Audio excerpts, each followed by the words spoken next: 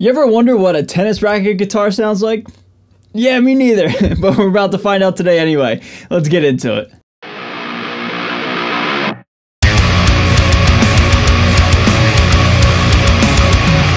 So what is going on, everybody? Thank you so much for joining me for today's video. My name is Ray. I'm a guitar player here on YouTube, and this video is going to be, pretty silly, I'll be honest with you, man. I've been wanting to do this video for a very, very long time, but I figured, why not do it now and just knock it out for you guys. So now when I say I've been waiting a long time to do this video, that is no exaggeration.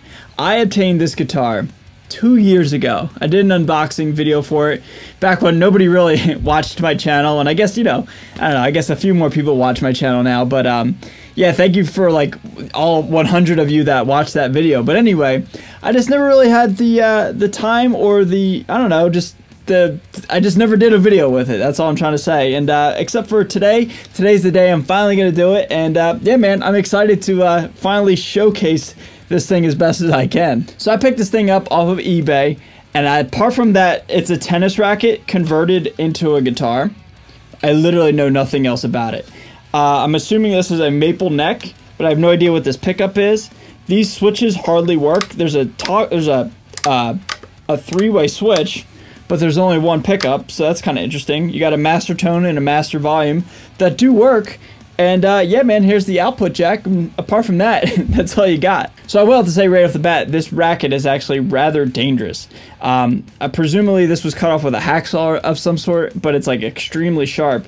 And if I'm not careful, man, I could actually cut myself on this racket thing right on the heel. So, it's kind of unfortunate, I guess. But yeah, man, it looks like it was just literally just cut in half and just thrown on a guitar neck, and that's pretty much it. So how today's video is going to work is first I'm going to give you a quick little demo song using this guitar with my EVH 6L6 50-watt head with a Fortin Maxon OD in front of that, and then that whole rig is going into my Universal Audio aux box. This guitar is kind of tuned to drop D, which you'll see here in a second, and then after that I'll do a quick little playthrough. Well, first I'll give you some isolated guitars, and I'll give you a quick little playthrough with this guitar, just trying my best to, showcase its sound, I guess, alright? So I'm not going to waste any more time talking. Let's get into some tones right now.